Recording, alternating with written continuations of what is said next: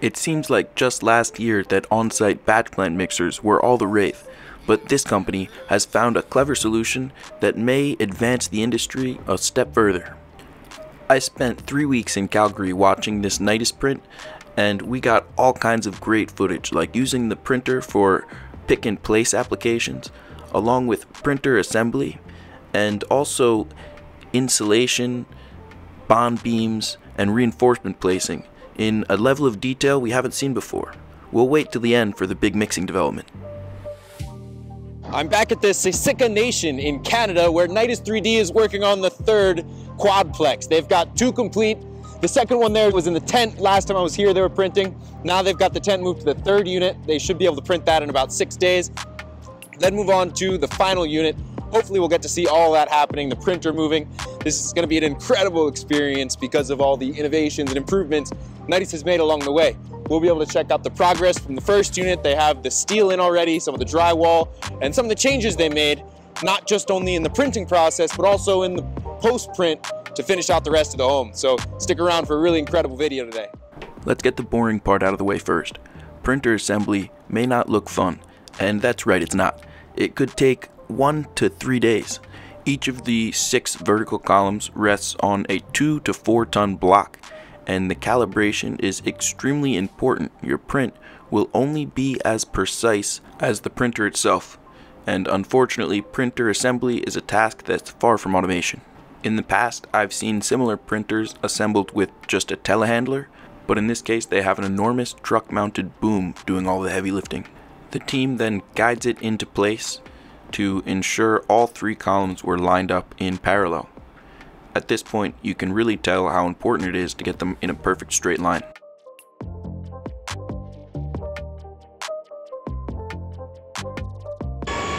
It's the beginning of a new print day. Yesterday they got all the window lentils up, and we're up here with Gustavo, who's preparing to get the print going.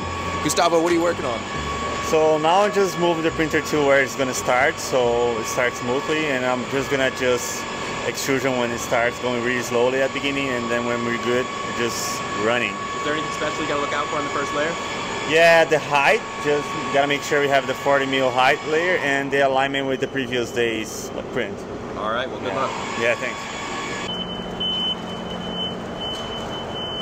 This first layer is really sensitive, especially over that lentil sticking up. They need to make sure they don't knock into it, as it's epoxied into the concrete wall from yesterday.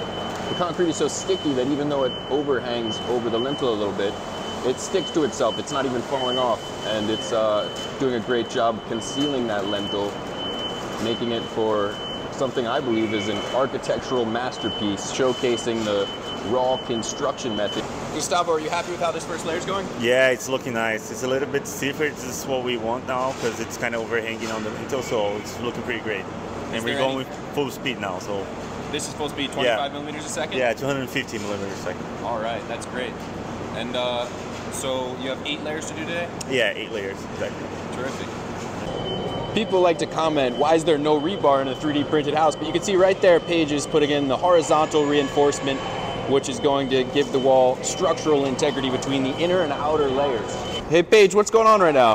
Right now we're lifting the lentil windows onto over top of the windows, the doors, and the other side windows. We're using the printer right now instead of getting a crane in here. It's more than capable of lifting the weight, 370 pounds I think this is. Yeah, something like that. So yeah, we're just doing lentils today, and then hopefully tomorrow we'll finish off the print with 8 layers. Awesome, it's great to see you getting such versatile use out of the printer. Yeah, no, it's multitasking for sure. Steel lintels can often flex when spanning over a large area, so they're supported just with a simple 2x4. Then Nidus will print over this. This is the first time we've seen insulation installed on this channel, and it's also the first example of expanding spray foam that I've seen. Most groups would use some kind of loose fill, but in this case the expanding spray foam is alright in the cavity between the inner and outer wall. All of the vertical columns for this building are only attached to the interior wall with no connection to the exterior wall. This allows for continuous insulation around the entire building and minimizes cold bridging. Even when the printing is done, there's still concrete left to be poured.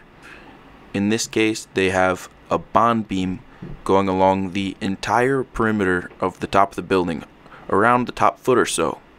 You can see the walls on the inside have received spray foam insulation, and the printer itself is being used to deposit regular concrete, which is a different mix than printable concrete, into this bond beam, which already has a rebar cage installed throughout the entire thing.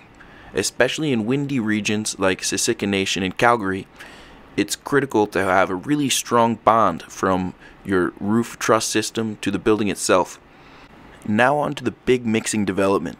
Initially, Nidus was using a batch plant mixer because all the materials they needed were locally available, and they figured mixing on site could be an advantage. It did come with lots of extra labor, and this step was quite intensive. They came up with a new solution using a traditional old concrete truck and material mixed at a batch plant mixer about an hour away. The material is then dumped from the truck into a pump so that it can be precisely fed into the printer during the printing process. It's a much slower release of the concrete from the truck than they are typically used to. Often these trucks would only be on site for maybe an hour at a time, but in this case you need the truck on site throughout the print day. Perhaps there's some type of silo or other advancement which could temporarily hold the concrete and reduce the need of the truck to be on site for the duration. With such unique parameters and requirements, I would imagine that when the 3D printed construction industry gets big enough, it would make sense to build out a custom truck that has more precise control over the flow rate, and perhaps even a pump that could accommodate printing through a 100-foot long hose. Hey guys, so we're back here at Siksika First Nation. So this is the first building that you guys have already seen. In the last couple of weeks, we've made a lot of progress on it. Roof is fully finished at this point, and we've been working on the interior finishes, and it's going really smooth. So come on in. Now you get an idea for how the space is going to be. The 4 units, this is one of them. Absolutely, yeah. So each unit is about 550 square feet. It's 1 bed, 1 bath. So see all the electrical, the plumbing going through the walls. Yeah, exactly. So kind of how we tried to design everything out here was that all the MEP went down the cross walls for all the units, and it's actually been going super well because we've allowed for enough space in between. This it's going to make for a great fireproof wall as well as soundproofing. What else? So we also have these doors at 38 inches in order for the wheelchair accessibility for these units. And so we see this is a relatively large bathroom for standard sizes of bathrooms, and that is for that wheelchair accessibility portion. So next up, we've passed all the inspections, and next up now the drywallers are coming back in later this afternoon, and they should be done within a couple days. Mudding, taping, painting, and then all the remainder of the exterior finishes. So, is there anything you learned from this one that you'll do differently on the next, in terms of after the print's done, the framing? Absolutely, yeah. So we've already started that on the second building, is just kind of like sequencing different events. So for example, on this one, we did steel studs first on the and it kind of just made for a little bit more choppy and more time-consuming drywalling with all the cuts. So on this second one over there, we've now done the drywall first, and then steel studs going in after. So yeah, you really get a good idea for how they do most of the plumbing and electrical. This building has steel framing all throughout the inside, and this makes all of that stuff really accessible. Even though some of it does go through the printed wall, you can see where it comes out right there through the bottom. And all of the electrical and plumbing, or at least the water lines, go 4 feet underground all the way to the well. Because it gets so cold here, that's a requirement. Let's go up this ladder and see what the attic looks like. It's definitely going to be dark up there, but the top up is framed traditionally with roof trusses and 2x4s. So the attic space looks pretty typical compared to a normal attic in a regular house. From up here, you can barely tell it's a printed building, but you have all of the ceiling lights and stuff. So this is really coming together nicely, and this is the first one they did, so I'm sure on the second iteration, third and fourth, it'll only get easier from here. All right, so now you see behind us, this is the second building. So from everything we learned on the first building, this building took us about 5.5 days to complete, business days, and now last Wednesday,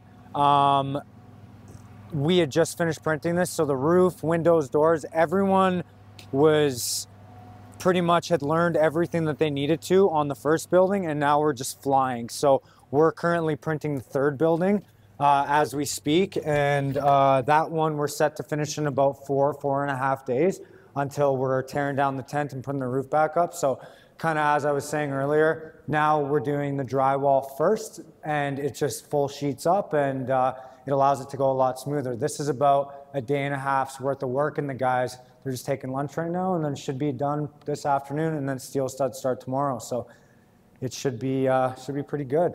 And then pretty much excited to see what we learn on this one to take it to the next interior finish on the third building, and hopefully for a lot more in the future.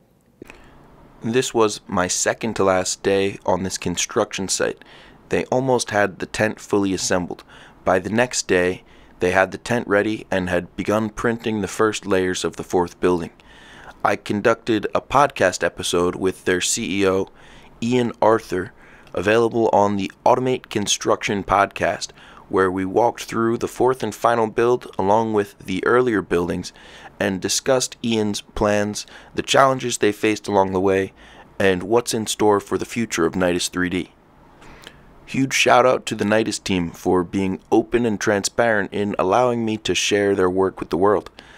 Not every company is so willing to bear their hard work in the public eye.